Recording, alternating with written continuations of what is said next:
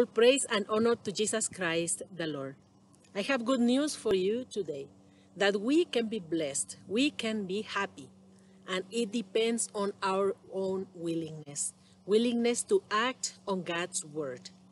Because obedience and not mere intellectual assent is the currency of God's kingdom.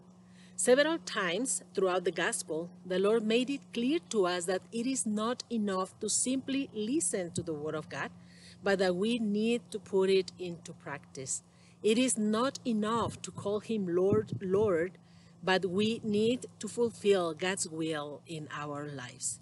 You parents know, I hope you know, that it is important to teach your children how to be pleasing to others and to avoid the behaviors that are displeasing to others.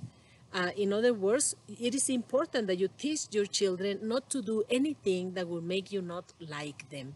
That's the way that Jordan Peterson, the YouTube personality, puts it in his book, The 12 Rules for Life. That's one of the rules. Don't let your child do anything that will make you not like them.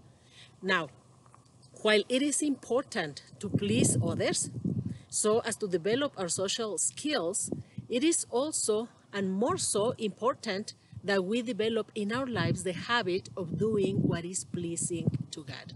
To seek to please God in everything we think, we say, and we do.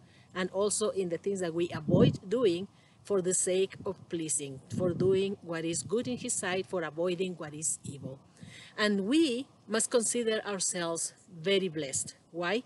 Because what pleases the Lord has been revealed to us. He has let us know what is His will for us and what is pleasing in His eyes. And He's told us also what is displeasing in His eyes so that we could avoid it. There is a verse in the prophet Micah that says it in a very succinct manner. It says, "It has been shown to you, O man, what is good and what God expects from you, that you practice justice, that is righteousness, that you live a life of virtue, that you practice justice, that you be merciful to others, and that you walk humbly before your God." So if we do these three things, we will be happy. We will find blessedness. Jesus, I trust in you.